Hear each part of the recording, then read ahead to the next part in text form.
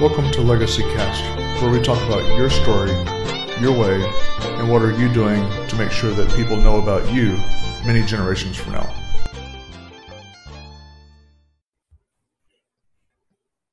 Good afternoon, Legacy Cast listeners. I would like to welcome Lane Belone to the program and all of my listeners as well.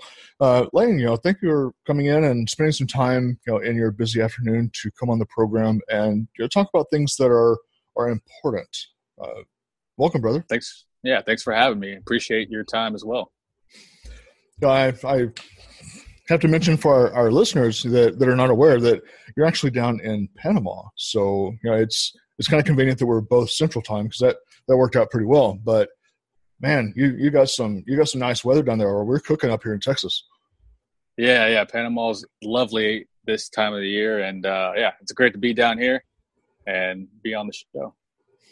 Cool. Well, without further ado, we'll start kind of talking about some questions pertaining to legacy, if that's okay. Since obviously, as the name suggests, with Legacy Cast, that's kind of what we talk about. But it's not just talking about money, which some people might think first off, but it's really how are you telling your story your way, and that's what makes this program special. Is because we don't just talk about like I say the financial aspects, though that is a component. But it's, what are you doing in your life, in your world that tells your story? Because, ultimately we want to, it's kind of our little key to immortality, you might say, that, when the things that we do today are going to echo into the next generation and the generations beyond. So what is, for you, Lane, what is having a legacy? Yeah, legacy is the result of meaningful hard work, and it's the result of that because it's everything that falls after all this hard work that you do in life. And like you said and alluded to, that it's a foundation for, not only friends and family, but for good people just to follow in, after this, as this path, especially, whenever I'm no longer around. So legacy is vitally important. It gives you a direction to focus on. And it's one of the most important things for me. Oh, excellent. Yeah, I like hearing that from people because, it's like you say, it's something that is vital because, we're here just for a short period of time, but there's kind of a higher purpose for us being here. And to me, at least, both in my practice and in my own personal life, building on that is a key component of really why I'm here is, things that I find, to leave it better than I found it. Yeah, exactly. And, I want to be a giant so that way other people can step on my shoulders and see further. That's, I love how you put that. So obviously you feel that having a legacy is an important consideration for people to spend time thinking about. Yeah. It's a framework that allows you to think long-term. And the more you can think long-term, the less the small stuff becomes. And you don't focus on the small stuff. You just kind of get, you get things done because that there's a bigger picture, there's a more important end state or goal that you're striving towards. Mm-hmm. And legacy gives you that long-term vision. Sure. So how do you correlate that into what you do from a business standpoint? So I help people reinvent themselves with travel. For me, travel has been a pivotal aspect of my life. 12 years ago, I traveled for the first time out of the country. And since then I've been traveling, 35 countries, 6 continents. And it's given me the perspective to help learn about myself and learn about others. And so that's what I help people do. I help them take their first trip abroad. And so that way they can discover themselves, discover other perspectives, and then bring that back to their own communities. And so, it's all this kind of travel piece is all centered around everything that I do. Yeah, that's a very important mission because, especially here in the States, we're so focused on, as some people call it, the grind or the 9 to 5, routine that they stop to, they fail to stop and, as the saying goes, smell the roses. They don't take time to, experience life. They're so busy, in life that they forget how to actually live life. And so, what you do is an outstanding mission. Yeah. And so by kind of, there's the saying of stress plus rest equals growth. Mhm. And if you're just stressing yourself by the grind, as you say, and working hard, that rest isn't there, and it doesn't allow that room for growth. Just like working out, like in the gym, if you look at hours in the gym versus recovery, it's lopsided, mostly rest. But we only talk about that stress, that pumping, pumping the iron, so to speak. Sure, sure. And yeah, so I guess I'm focused more on the rest aspect, but it's not only rest. It's um, putting the mental game into overdrive, because travel just like allows you to step inside of a new, not world, but you're stepping into the unfamiliar. And when you do that, you're stripping all the familiarity around your life, and what you're left with is your true self. Like all the stuff that the work, the friends, like that's all in your comfort zone. And when you travel, you're stepping outside of it. And so what you do as a reaction whenever you're stripped away when you're traveling is where all the growth happens. Oh, very, very well put. So if you were to think about your business and its future from the CEO standpoint, what would you say that the three things are that keep you up at night? Well, I try not to stay awake at night, but the three most important aspects Mm-hmm. is, how do I reach the most people, but more importantly, how do I reach more of the right people at the right time? Because not everybody's ready for this message. Maybe they don't have the financial means to travel abroad.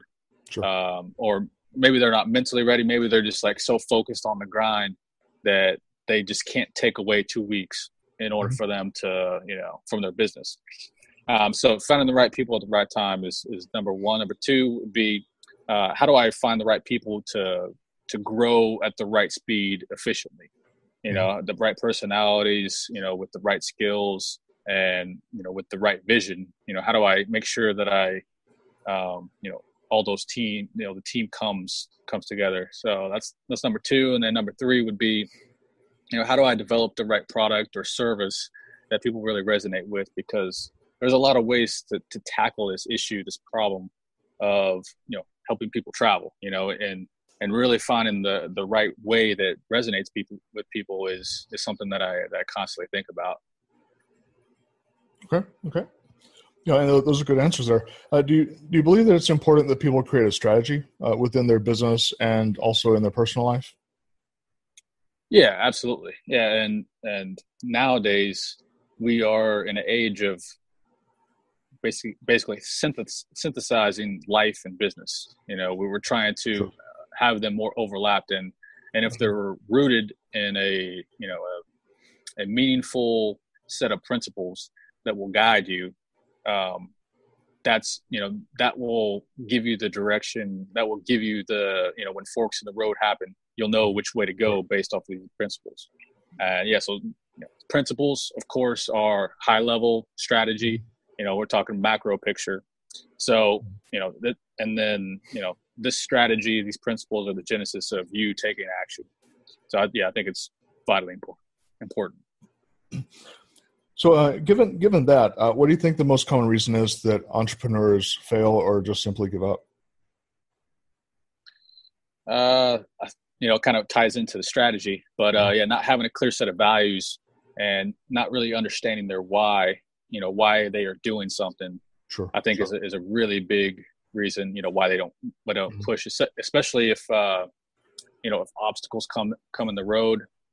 That why if it's not well defined, and if those values aren't driving you, Mm-hmm. then they may just stop, then give up.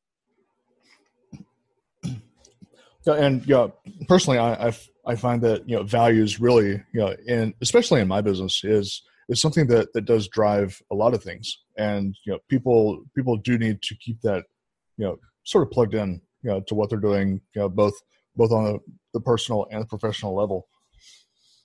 So how would you say that your values show up in your work, and how would you advise others to incorporate that into their own business? So I, as time goes on in my life, I try to be as intentional as possible. And so, I've thought about, the characteristics and principles of how I live my life. And basically there's everything that I do is centered around like these really, broad kind of principles. And, similar to, military organizations, they have creeds. The Army has the leadership acronym, the Army values, and other organizations have their thing that really guides them into like, what that organization's about. And I think that especially for transitioning people, coming out of the military, developing your own creed, your own set of values will help help guide everything that you do, whether it's life or business. Okay. So, as far as helping guide people, how would you? What specific roadblocks would you say that you would advise new entrepreneurs to watch out for, as far as that guidance there? Yeah. So for me, and I'm still battling this, is how do I get more exposure? Because exposure leads to nearly everything else. Whether you're talking about marketing or leads or anything like that. That the more people that hear about your message, the more people that you are you can possibly help.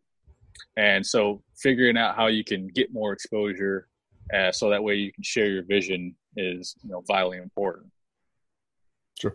So are there specific support and resources that you would recommend an entrepreneur to look for that helps really kind of better position themselves for success? Yeah, there's tons of resources, but if I could keep it simple, I would say two things. Mm-hmm. Find yourself two different people. Find yourself a running partner that's basically on your same level or right around, okay. And then find yourself a mentor that's possibly 10 years ahead of you, so that way they've seen all of the mistakes and they know the advice to give you, so that way they're not telling you what to do, but they're guiding you in the right direction. So with those two individuals, mm-hmm. They complement each other, and you'll be able to keep accountable from both spectrums, not only just from the mentor side, but the running partner. Right. And those are the two biggest things that I would say that has helped me personally, for sure. Right on. So what would be something that you wished earlier in life you had done that you've learned now is vitally important that you didn't do? Is there something like that? Yeah. So, and it ties back to exposure. I wish I would have exposed myself to new and broad ideas as early as I could have. Like if I could, go back in time and tell my, 12-year-old, 15-year-old self, or even 20-year-old self, hey, just go check out different ideas, different strategies for life, different, ways to do things. And then a myriad of other different subjects and topics, history and personal growth. But exposure to new ideas was, I think for me, I wish I would have done that. Yeah, that probably, for a lot of us, we kind of don't do that, maybe based on fear of, rejection or what have you, that, we get that head trash, so to speak, that, we don't want to put ourselves out there, but in fact, people would help us if we just did. Yeah, exactly. So I'd like to focus on you, Lane, a little bit here, kind of on a personal side, as opposed to so much, heavy emphasis on business, if that's all right. Yeah, of course. So especially like when you were transitioning out of the military and going into entrepreneurship, there would have been, obviously some hurdles, during that transition period. When we're getting out, we all sort of have our own transition stories.